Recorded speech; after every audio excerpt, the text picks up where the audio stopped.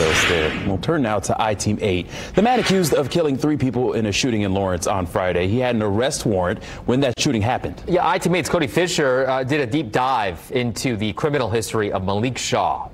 According to court documents, Shah has multiple convictions, but he hasn't served serious jail time. In 2019, at the age of 19, Shah pleaded guilty to misdemeanor auto theft in Sullivan County, and he was given time served.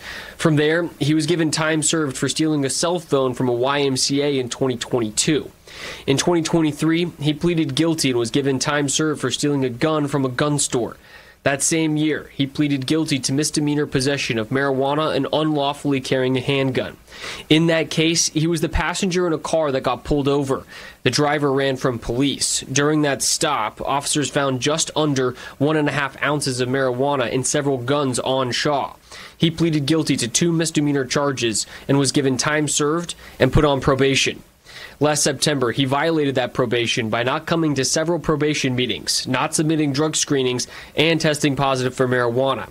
The court revoked his probation and issued a warrant for his arrest. That warrant was still active when police say he shot 3 people in Lawrence on Friday night. I reached out to the Marion County Sheriff's Office for an interview to find out how they prioritize active warrants for arrests, but they did not get back to me. Right now, Shaw is in the Marion County Jail. His first court hearing for the murder charges will be Thursday morning. Reporting in Indianapolis, Cody Fisher, Wish TV, I-Team 8.